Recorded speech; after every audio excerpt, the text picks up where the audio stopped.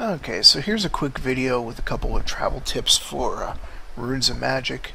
These are things that I learned, which I'm pretty sure a lot of Runes of Magic veterans might know. But these are things that weren't obvious to me, or I had to test and play with a little bit, so I figured I'd show them to you. That way, you don't have to go through the same learning curve that I did. Okay, I have got a quest here for Weird Wild Boar. I've got to go to Barret and turn in a whole bunch of boar tusks. And I don't know where he is. Okay. Now one thing I can do is I can click on his name, and as you can see, my character is going to start running towards where he is. Now the other thing that I can do is go down here to Quest Receiver's Position. This will show that there's a flag right there. If I click on his name, well, I don't have to, it's highlighted, but if I click on Follow, I close out these windows, you'll see that I've got a red arrow here. This will show you where you want to go, and a lot of things can be found, like here under World Search. You can pretty much enter anything you want in here, and it'll show up, like here's the Valley Slav, it's way up here. If I select Follow, you can see I've got another arrow down here. So to get rid of the arrows, you just highlight down here, click on Delete. It's pretty nice. It's good that it's built into the game. So make good use of it, because it'll let you figure out where you're going a lot easier.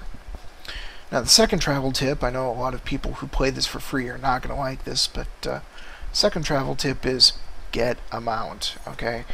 60% run speed, it saves you a ton of time, and MMOs, when you get down to it, are games about time.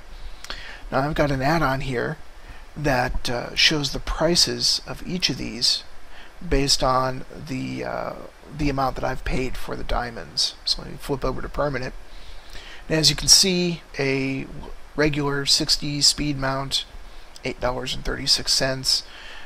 One of these, nicer looking mounts right here, or like the War Tiger. Oh, hold on, there we go. Or like the War Tiger here, $16.60. At my, the price level I buy diamonds at.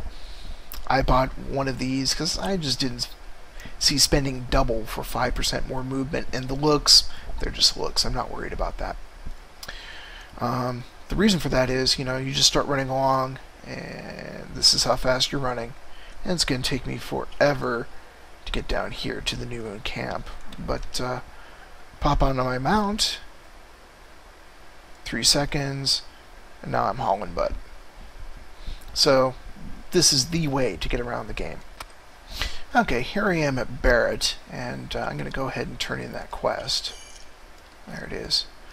Okay, so now if I open up this, you'll see that I've got 8 more turn-ins that I could do.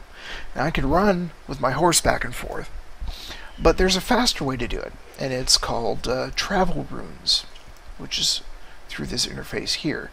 These are also something that you can get with diamonds, also with Ferrous coins, so it's free. And what you need is a marking ink to mark the place you want to teleport to, and these transport runes. So I want to mark this spot next to Barret, so I select slot number 5, mark transport point.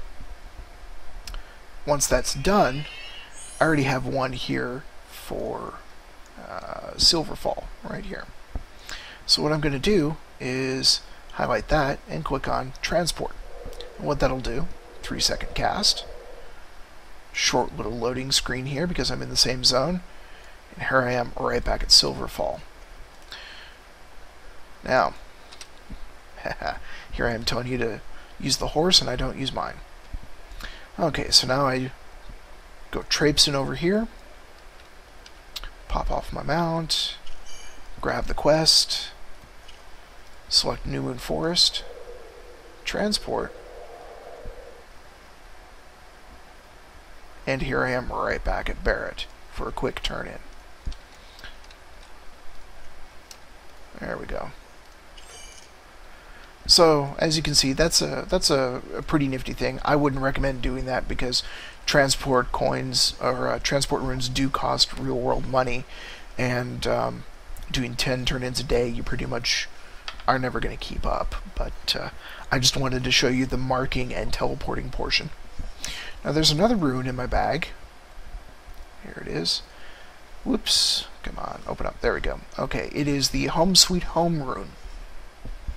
Now what this rune does is it will take you right back to your house, like this. So I click on it. Notice I'm at Baird's camp right here, okay? Quick loading, because I was just in my house a little bit. There I am. So if you need to change classes or swap out armor or you know, grab stuff out of your chest, you can do that.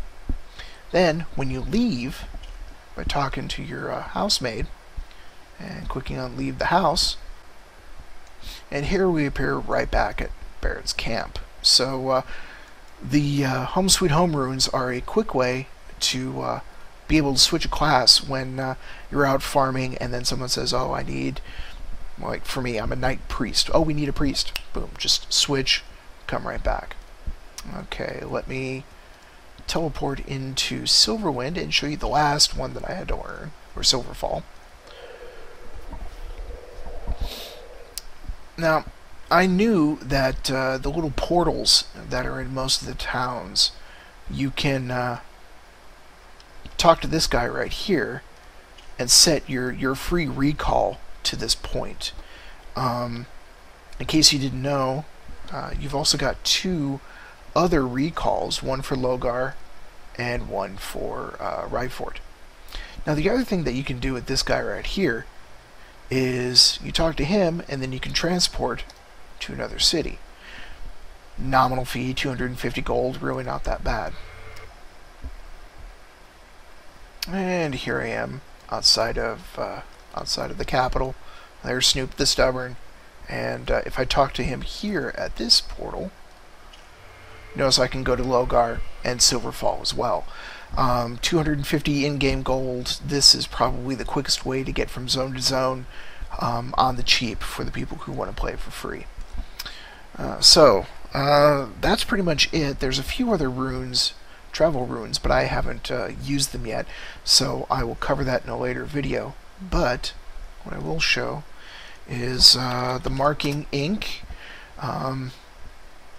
Here it is. 300 of these coins gets you 10 ink, and 15 diamonds gets you 10 ink.